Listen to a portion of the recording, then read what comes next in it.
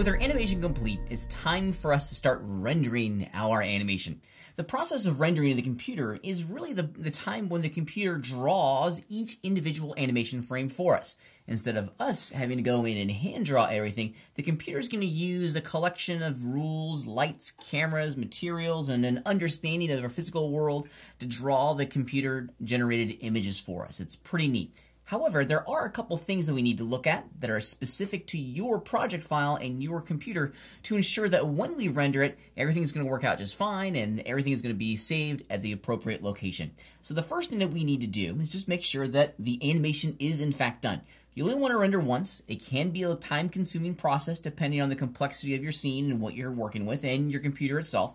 So we want to make sure that we're really confident that we are done before we ask the computer to render our image. Let me just play my animation here real fast, and I'm pretty happy with that. Now we want to do a good spot check on the camera view as well. So I'm looking over here, and yeah, that looks pretty good.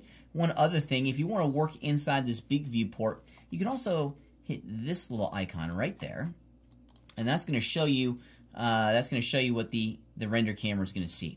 So I'm just going to play the animation. Yeah, that's looking pretty great. I'm pretty happy with that. That's going to work out just fine. I think that's going to work out fine. I am done with the animating, and now I'm ready to render. The next thing that we need to examine is all of our output settings, and this is really where we set up the specific components, then some of the utility properties of the rendering engine to ensure that what we render is saved to the correct location, that we're creating the correct file size, and we're also having the correct timeline properties for our render itself. So let's look at some of those. We'll start with our timeline properties and then advance on to the files in a second. So we're going to start at the top, work our way down to the bottom. First and foremost, we need to change the frame rate from 25 to 2997. That's going to be the frame rate that we're going to use for this class. This is the frame rate for broadcast television, which is pretty cool. In addition, we also want to make sure that the frame start and end channels have the correct values. I know that my animation stops on frame 60, so I want to have it rendered to frame 70. That way there's a good third of a second there where there's a small little pause before the animation cycles again. Okay, once you have those two established, we can now start traveling down into the output section of all of these properties in this category. And this right here is super important as this defines the location where the file is going to be saved on your computer. If you don't change this, it's going to be saved into a temporary storage location on your computer, and you don't want that. You want to be able to directly manage and manipulate the data that we create from Blender. So know where you're going to save this file. I'm going to save it right here on the desktop of my computer. That way I can easily manage this and upload it to Canvas. Okay, the next thing that we need to do is change the file format. This right here. We're going to change it to FFmpeg video, which is going to create a wonderful video that can be played on any computer on the face of the planet. The container that we're going to choose is going to be the QuickTime container. This is going to require an open. This is going to open the file in the QuickTime movie player, which is great. It's free. It's accessible on every computer on the face of the planet, and it provides access to a wonderful suite of professional compression tools that really retain the quality without producing huge file sizes. Now, if you don't like using QuickTime or if it doesn't work on your computer, you can also use the Matroska file type. This is going to be opened in the VLC open-sourced video player that we've used in other classes, but either of these two are going to be just fine. Excuse me. Under the video codec settings, if you're using QuickTime, just make sure you're using H.264. This is the latest and greatest technology coming out of the video compression world. It's fantastic. I use this for all of my web distribution stuff. And for the context of this class, it's perfect for uploading easily over into Canvas. If you'd like, you can certainly change it from medium quality to higher quality. It's going to make the file size a little bit bigger, but it's not going to be too noticeable given the duration of the file that we're creating.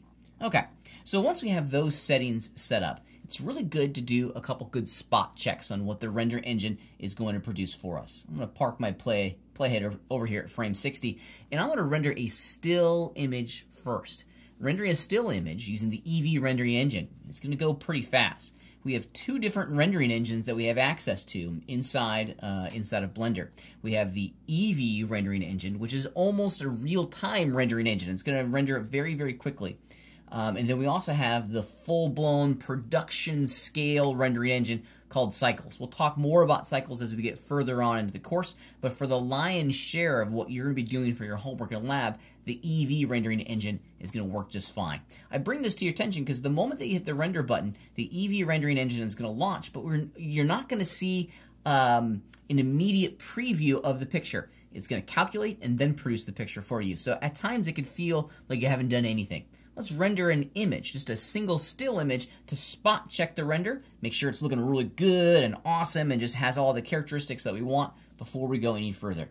To render inside of Blender, we're going to go up to the render pull down menu at the top of the screen. And in here we have two different options. We have render image and then render animation. We're going to start with rendering image, and then as you would imagine, we're going to render our animation here in a minute. The keyboard shortcut is Function 12 or F12 on your keyboard. Good one to commit to memory because you're going to be using this a lot. Or you can just keep going back up here to the render window or the render pull down window to render off your file first frame. I'm going to hit F12 on my keyboard and fire off my first render. As you can see, it doesn't do anything until the render is complete. The moment the render is done, boop, you'll pop-up window, and this is what the picture is going to look like. This is a rendered image. This isn't a preview. What you see is what you get. So this is what the final image is going to look like. Now I'm going to travel over to a different frame, maybe this frame, and I'm going to hit render again. So F12 one more time. As you can see with the render window open, it pops up the moment the render is complete. And things are looking pretty good. I'm pretty pleased with how this render is going to look. So let's go ahead and start firing off an actual render of our animation. I've set my first frame to 1, my last frame to 70. I'm ready to rock and roll. Let's go ahead and do this. Now it's going to take a couple minutes to render the animation, but we're going to get a nice cool little preview here of what the rendering process looks like. I'm not going to go through the entire render, but as you can see, the moment it's done rendering one frame, it advances the playhead forward one frame and then draws a new picture. And it's slowly going to work through all these frames. If at any time you need to stop your render, it's really easy. It's just the escape key. And I'm going to stop it just so you can see what it looks like. Hit the escape key, and it's going to stop the render. That's the cancel button, the global cancel button for rendering an image right here in Blender. Now, when you're all done, there'll be a file on your desktop, okay? And the file and the location of that file, as we saw earlier, is determined by what we have right here. So make sure you understand where you're saving your file. It's going to go in this location, and that's something that you have to set. If you don't know where you're saving the file, I don't know where you saved the file either, so make sure you're managing your media before you hit that big fat render button. And then when you're done, make sure you take a look at it. It's just going to be a QuickTime movie like any other QuickTime movie, and then because it's a QuickTime movie and relatively small, you can easily upload this to Canvas at the conclusion of your homework and your lab assignment. So that's how we're going to render all of our assignments in this class.